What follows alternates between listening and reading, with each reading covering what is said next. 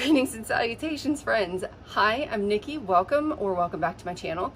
Before I get started doing anything else, I wanted to give a couple content warnings, weight and weight loss in today's video. So if that's triggering for you, or if you're not up for that mentally, physically, emotionally, I don't blame you.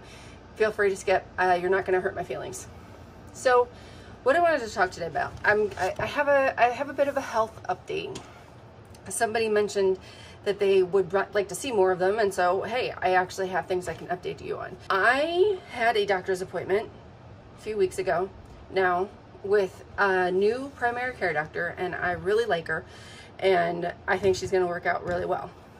But, and it's not really but it is but, she added onto my chart for the first time, she's the first person to do this because I check it pretty often, morbid obesity. And I was thinking about it as I registered for another doctor's appointment, and I had to go through and they're like, are these your diagnoses? And it was like depression and general anxiety and morbid obesity. And I was like, oh shit. Because I knew, you don't live like me and not know. But it hits different when a doctor has applied that term to you specifically. So my BMI is apparently 45.05. I know there's lots of stuff out there about how BMI isn't an accurate representation of health. It is a number. I'm not going to get into all that. That's what my BMI is. I don't particularly love that is the thing that's how they're measuring, but whatever, it is what it is. They told me that I weigh 314 pounds, and yep, absolutely, I believe you on that one. And that I am 5'10". I refuse to admit this, but apparently I am. I used to be 6 foot. I can't believe I've shrunk 2 inches, and on the other hand, I can totally believe I've shrunk 2 inches. I don't want to turn into my grandma, who always used to complain that I used to be 5'4", but now I'm only 5'2" with eyes of blue. But I am turning into that person. I am a little peeved that I am now less than 6 feet tall. I always hated it. But now I'm upset. So I put next to my notes, height 5'10". I wrote lies because I feel sassy about this. But yeah, diagnosed morbidly obese. So I had talked to my previous doctor a couple years prior that I was interested in talking. She asked if I was interested in doing something about it, and I said yeah, thinking she meant like a dietitian. And she's like, would you ever get surgery? And I was like, no, I would never get surgery. And I felt like that up until this morning.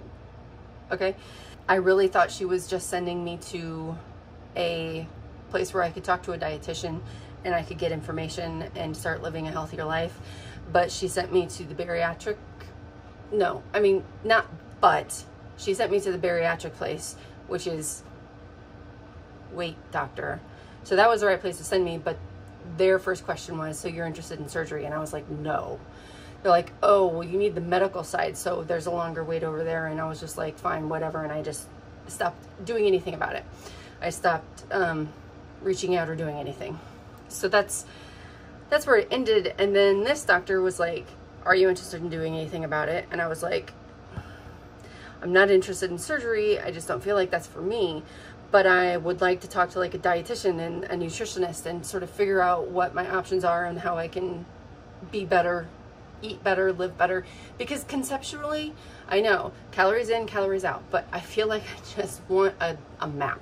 I want somebody to hand me a map and say, this is what you do, and do this right, and it will help you. I want Dr. Now, but without the surgery. Except this morning, of course, I'm thinking about it, and I'm like, maybe surgery isn't such a bad idea.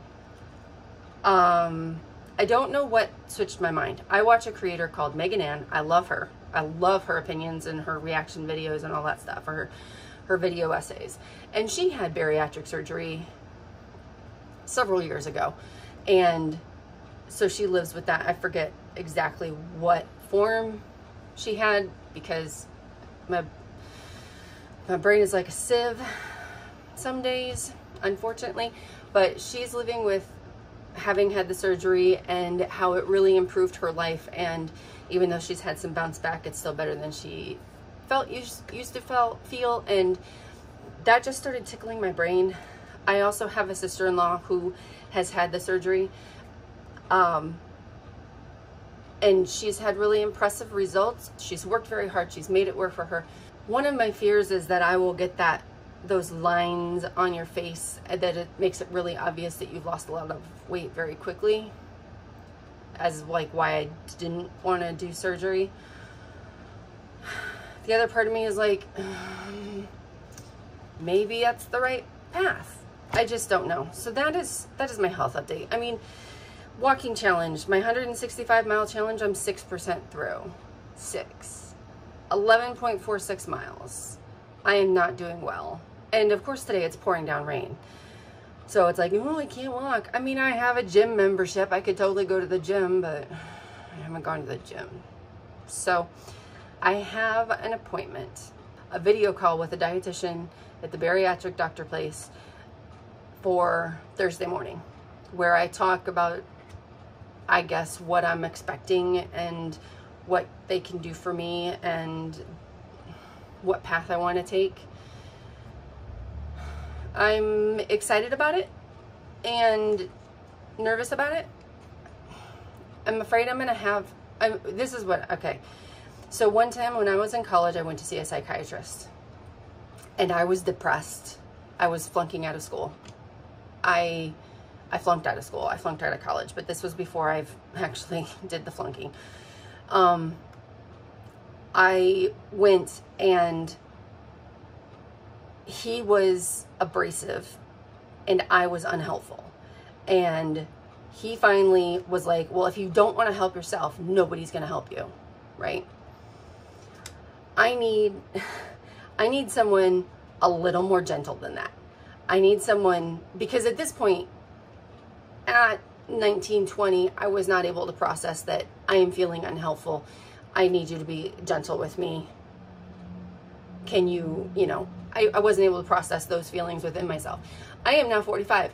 I can process those feelings within myself. So I know I need someone who will listen to my story and say, you're bullshitting yourself on this, and this would be ideal for you. And also give yourself a little bit of grace because nothing's perfect. I need a little bit of gentle along with the hard facts of doing this is hard and whatever, right?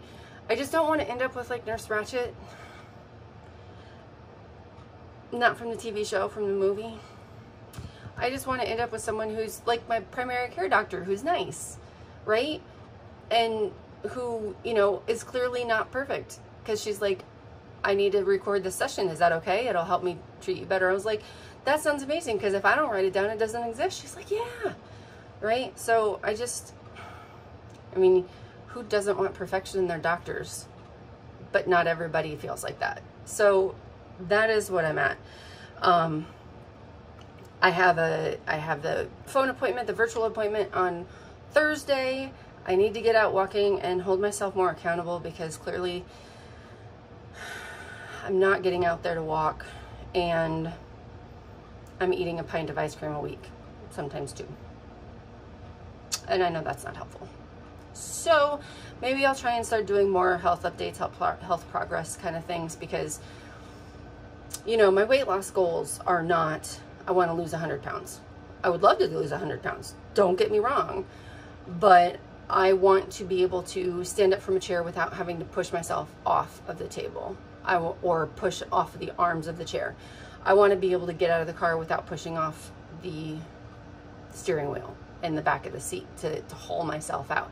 I want to be able to, I want my knees to not hate me. I want to be able to crouch and not be in agonizing pain, and have my knees go out from under me, basically. I want to be able to kneel on stuff. And I don't think it's a knee problem, because it could be a knee problem. What do I know? I'm not a doctor.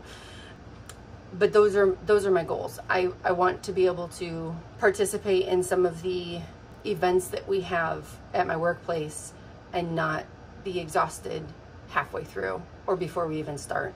I want to be able to not get all sweaty at work all the time. Those are my goals. I have weird goals like that.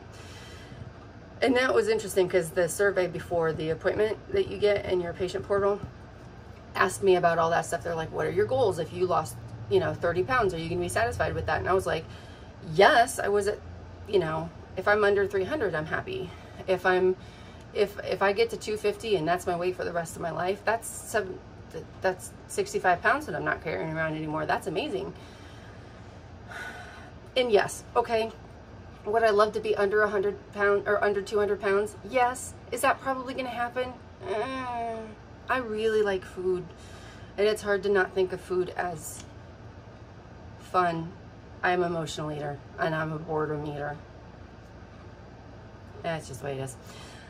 That, I believe, is my update. I think that's everything that I wanted to talk about. You would think that I would have written down all these other things. No, I wanted to make sure to try to get this done before everybody wakes up and gets going.